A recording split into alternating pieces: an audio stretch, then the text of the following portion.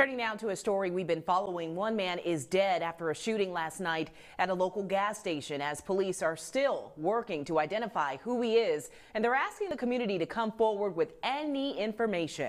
Our Vanya Joseph is live at the Circle K off of Sherwood with more details. Hey, Vanya.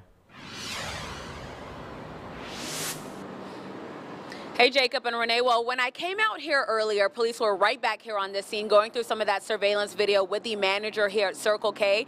And this door back here was completely shattered earlier, and now it has since been replaced. You can see that. But as police are actively working on this case, the people who work in this area say they're not comfortable. It just continues to get worse. South Sherwood Forest Boulevard is a busy area, but when Holly closed the Goodyear auto shop for the night, she didn't expect to hear about a deadly shooting hours later. Close at 5, yes. So it's really close to, us being here.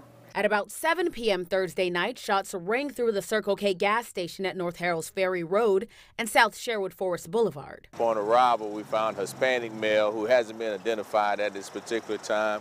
He was shot multiple times. BRPD spokesman Sergeant Elgene McNeely says the man was shot after a verbal argument with another group of Hispanic men. He died on scene. McNeely tells me this isn't usual activity for the area, but that doesn't put Holly at ease, whose job is right next door. It's kind of scary, that we're going out every day and, getting information from customers' cars and, out in the parking lot and back in the shop. McNeely says police are actively working on tracking down the suspects and identifying the victim.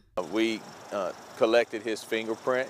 We sent that to the State Police Crime Lab. We're talking to witnesses. We also are reviewing surveillance footage. In the meantime, Holly says more can be done. I think things that can be started now is regular police patrol and a regular police presence, not just whenever things are going on, but all the time.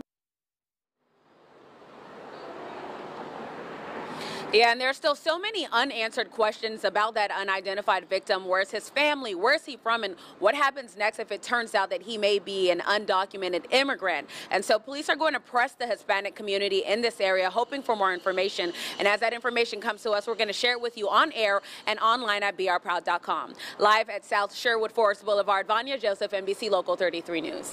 All right. Thank you, Vanya.